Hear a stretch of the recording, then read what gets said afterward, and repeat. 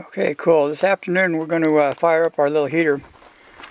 Found this thing, well, somebody posted something on Facebook, and then I followed up by going to the actual site. It's a heater. VEVOR is the manufacturer. They call this a car heater. They have different versions of it. I have kind of just mocked up here. The battery, fuel tank, controller. They advertise this thing to be put in your car or in a truck or a bus to give you heat, but I'm going to use it in the shipping container build that we're doing. So I've already had it running. The tube coming out the bottom is the exhaust, so it has a remote control. It also has a keypad on here.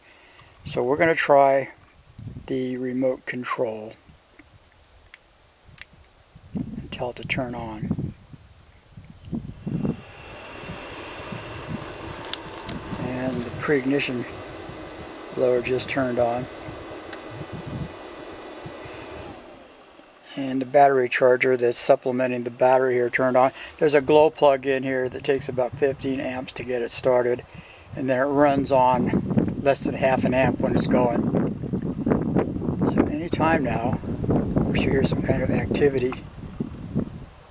Hopefully. Wanted to make a fool out of me. Should be turning on. Let's try this again. On.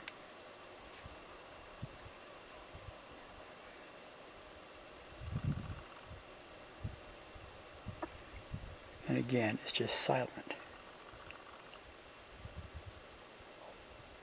I don't hear the fuel pump running. There it goes. Now the fuel pump's ticking in. I think it was waiting for the glow plug to heat up. Here we go.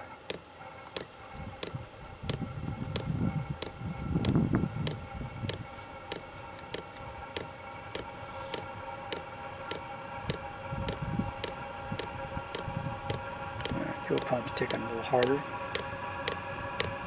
This is not the fuel tank for it. It runs on diesel. So sounds like the igniter's taking off, warming up.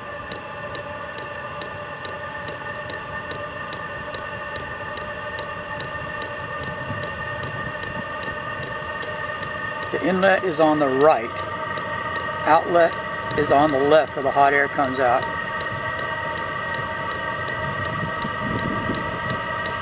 And the fuel pump getting more rhythm.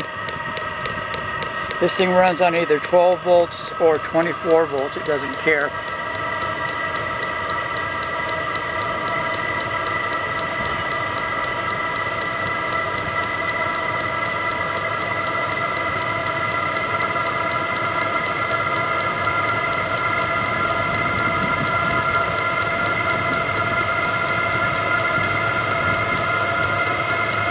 Sounds like it's getting going now. You can't see it, but down there, that's the exhaust. It's just a flexible tube. And when I install it, it's going to be a much longer tube going outside the wall of our shipping container here. It's a 40-foot high tube. It's going to become a house. Now we're up. What I'm going to do, I'm going to increase. It's on 2. We're going to kick it up a little bit.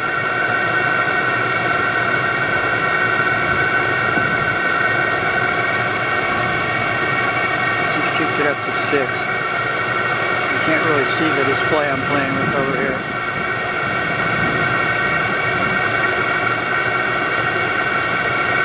I just dropped it back down to 1.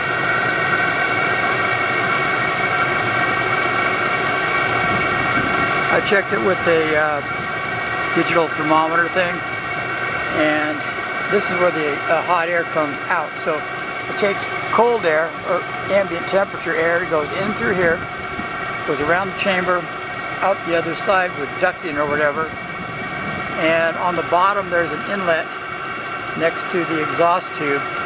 That's the diesel line that draws in fresh air for combustion. So you can actually have the combustion air inlet outside and not be burning up all your air inside. I'm going to hit off.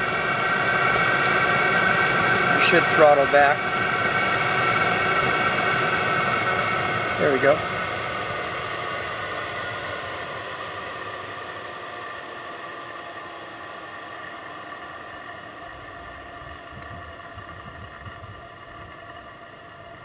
This is the model CY-7.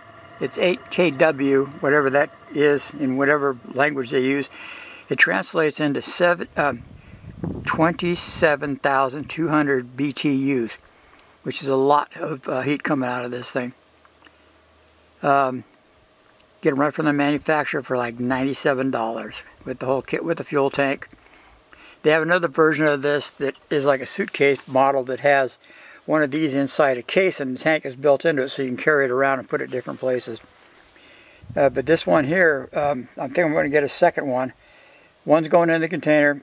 Another one I think I'm going to keep for preheating the Humvee in the wintertime. We had 3 feet of snow up here. And I had to use one of those big blast heaters like you use when you're doing sheetrock. And I was kind of leery about doing that because it puts out too much heat. But this thing here, I can duct it right into the engine compartment and pre-warm that motor before we start it when it's like 27 degrees out.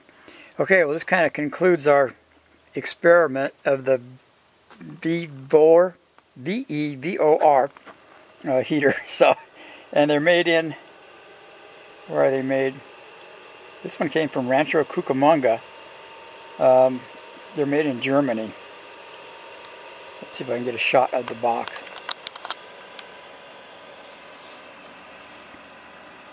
There's the data right there.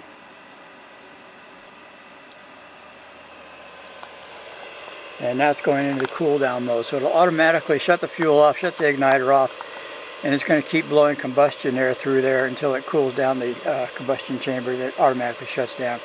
Alright, this concludes our test. Hope you liked it.